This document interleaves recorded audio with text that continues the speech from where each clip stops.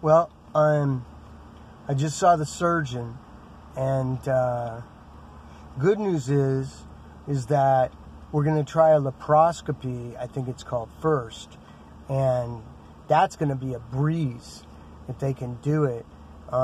They just put like little incisions, like 2 inches, she said, 3 inches on one side, and they go in from the sides, and the recovery should be much quicker, and I'd only be in the hospital for 5 days or so.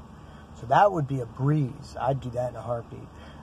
If it doesn't work, which is possible because of where the tumor is, then they got to do the same one as last time. And either way, they're going to look for more stuff in my intestines.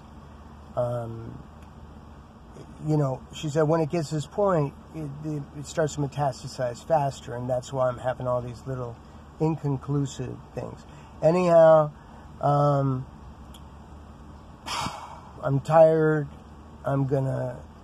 Mornings are just suck for me. I don't feel good about this. I just don't. And that's a problem because my gut is pretty in tune. But I'm just going to fly with it for now.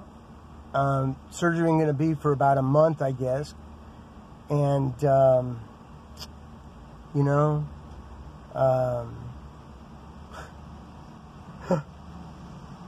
oh, shit.